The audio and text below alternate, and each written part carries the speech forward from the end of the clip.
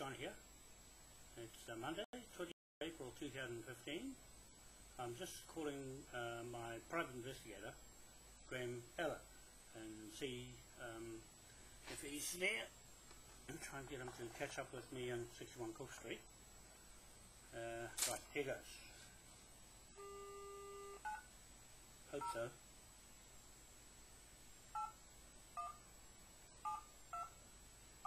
Here goes.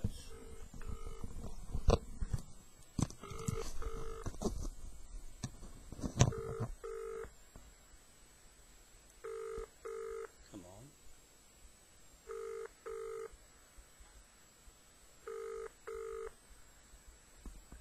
I'll try again.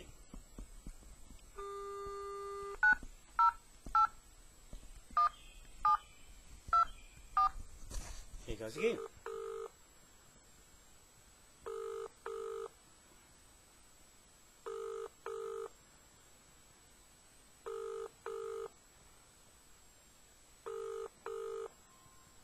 Don't seem to be there.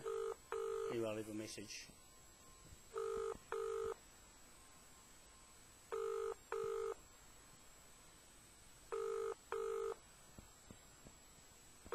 Little click insert.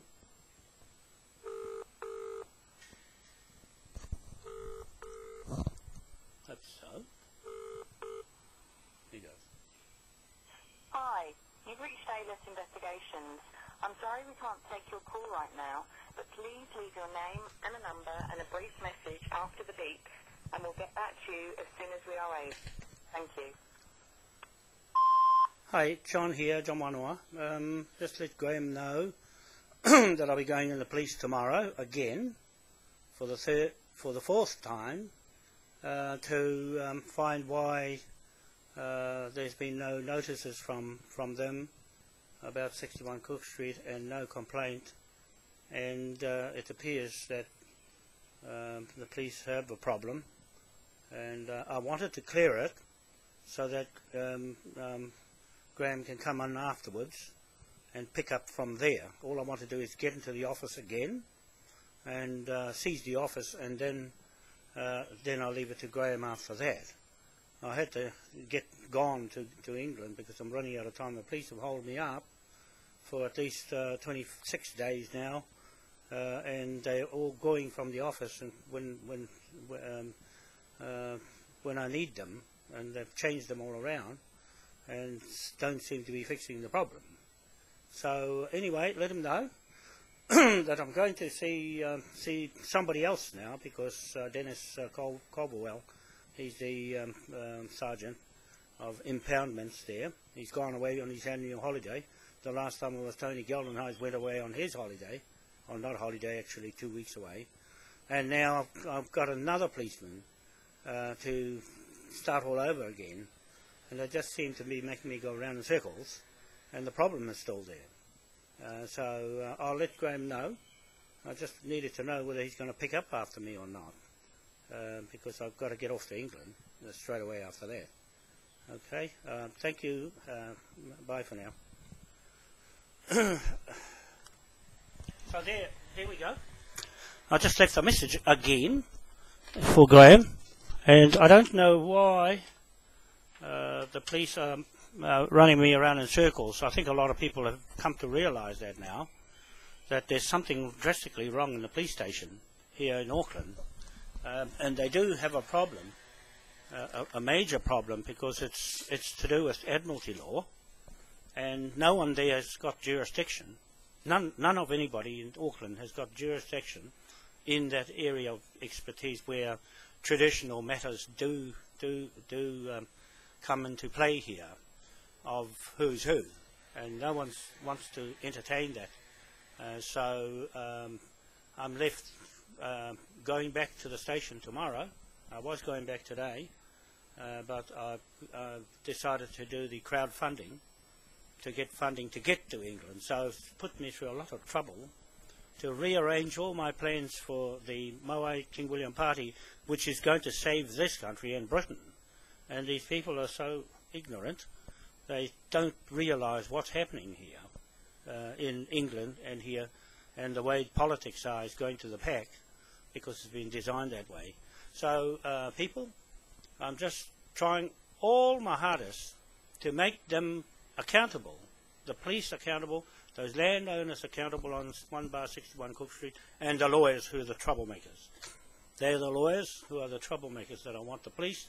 As my complaint, I'm just putting another complaint in now to the New Zealand Police Conduct Association. Again, I've shortened it down so that they won't throw it off again. It was there, but they took it off, you see. It's become a hard basket one for them to handle. But they're going to have to let me go back onto that land block and recall what Sergeant Tim Duthie had told me. He trespassed me from going onto that property, but that's hearsay. That's not in writing. I don't see any warrant in writing. I don't see anything in writing about what he did and about what he did to cover up. That fraud in that land is a cover-up. And the land conveyancing lawyers are going in real trouble now in the Admiralty law here and Britain.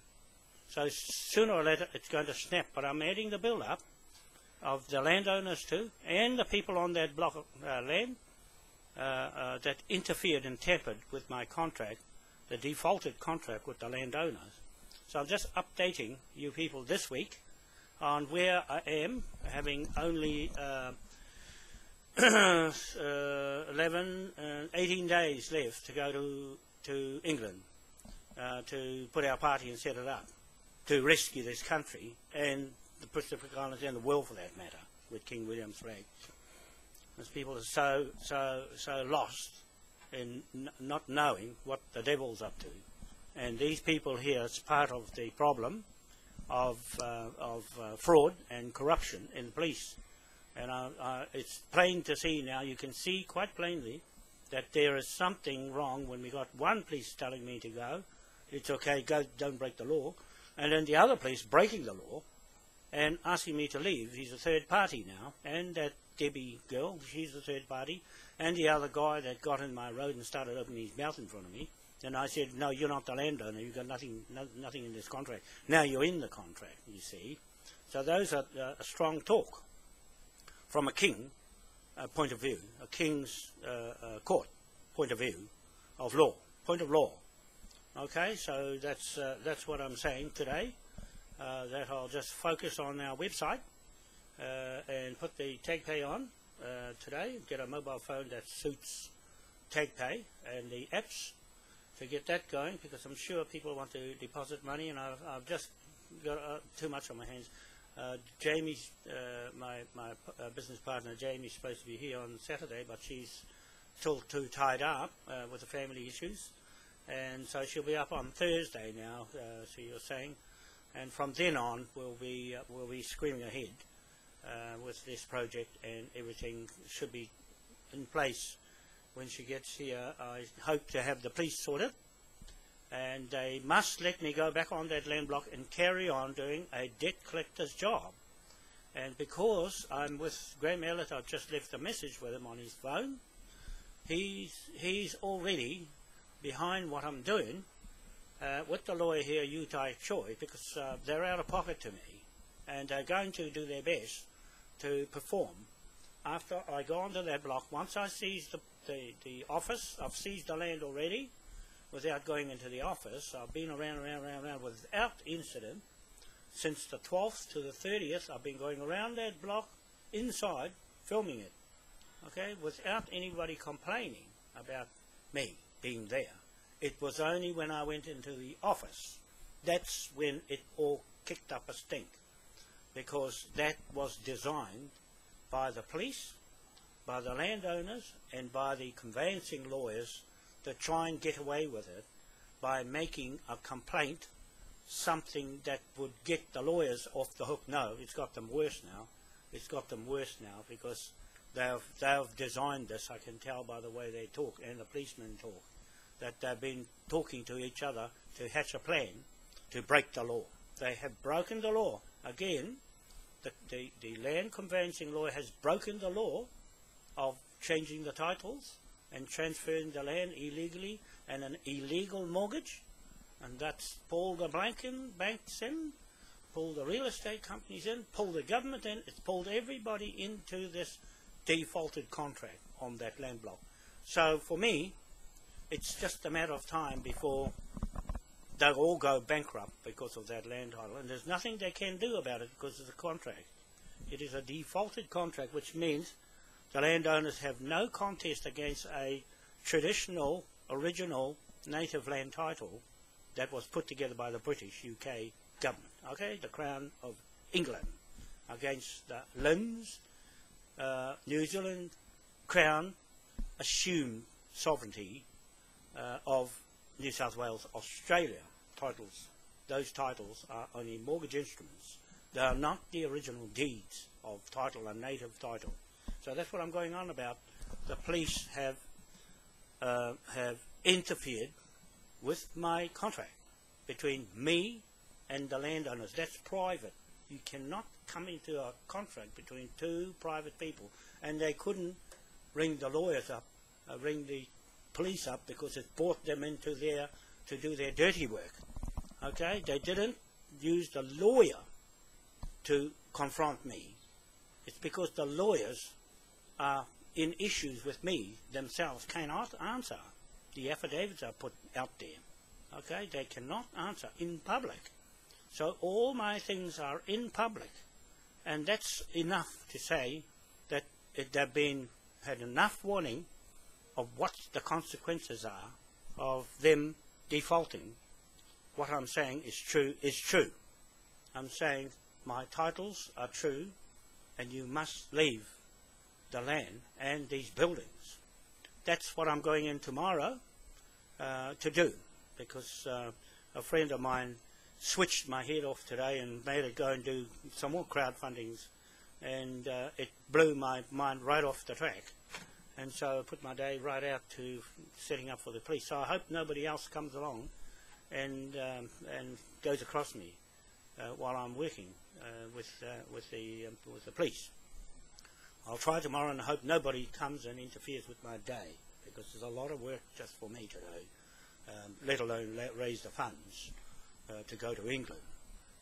But however, I've put another site there, a crowdfunding site, and that got stuck with PayPal. I don't like PayPal. It's a horrible company. I only like Taek because it's quick and no problem. None of this asking lots of questions. And before long, they said no, and so I just switched it all off after all that. So I mean, that's Plan B, was to raise the funds. That's what I've been trying to do for a long time, and telling Chris Taylor at PricewaterhouseCoopers. He said, well, when you get an investor, come to us. So I've still been trying to raise the funds as the investor, and before long I've learned a lot how to do their job, and so I wouldn't need anybody to do everything. I would do it myself and teach Jamie how to do it. So that's what we've got to today in my day, to just update this week with my plans to go in to see the police tomorrow. I'm telling you this because the police are watching everything I do, and they can't move beyond what has happened. This is what has happened with the police.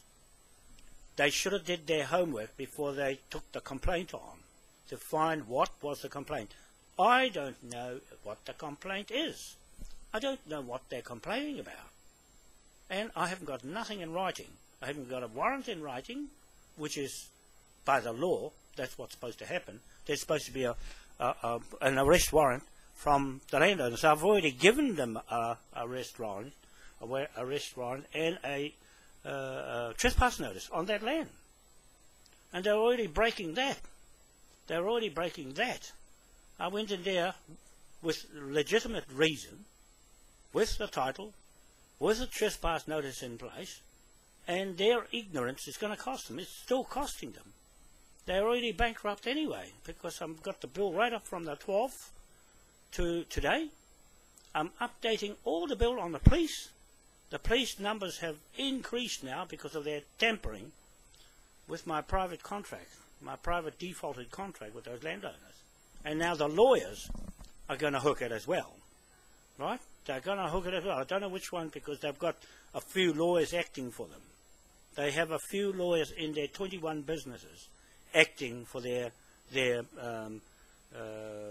confirmation of a company. So many companies with this bit and that bit and that bit, but when it adds up, it's all fraud.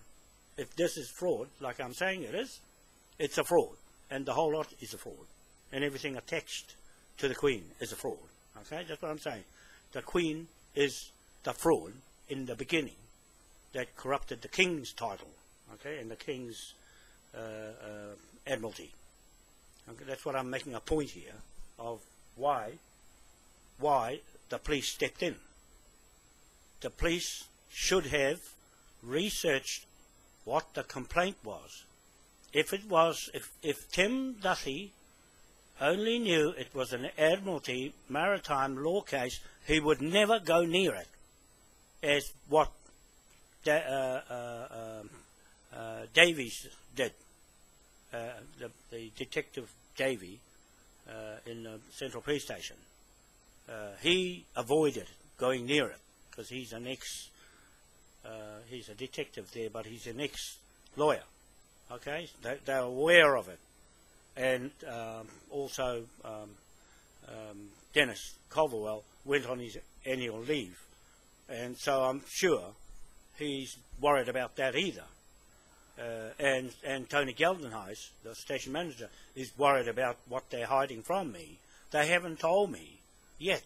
My complaint hasn't been answered yet since I put it in. No answer. They just scrubbed it off the website where everybody else is there, but mine's got scrubbed off. So I'm going to put it back on again with a video. I'll make a little short video for it, just to make a point of this is what I want to do. I want the policeman, who I'm supposed to see with Dan Forrest, was going to organise his Dennis Colverwell's office boy, office man, and he was going to arrange somebody else to see me. I'm still waiting for the phone call. I'm always waiting for phone calls that never come, right? And I write letters that never get replied to. See, it's just a way they're just avoiding the truth of the matter. All I want to do is this: say to that policeman, look, Tim Duthie made a serious mistake of stopping me going on the land block. He had no right, no legal right in Admiralty law to step in front of me knowing less than what I know and less than what a conveyancing Admiralty lawyer, court-martial lawyer knows. You had to be a lawyer to stop me. You couldn't stop me like a policeman because it's going to come up against him. That's why Tony Geldenhuis says it's a civil matter. No, it's a police matter. The whole lot of the police is liable because one of your lot has got the same pattern of behaviour, of corrupted behaviour, that we're not going to. I'm not going in that court because the judge can't do it.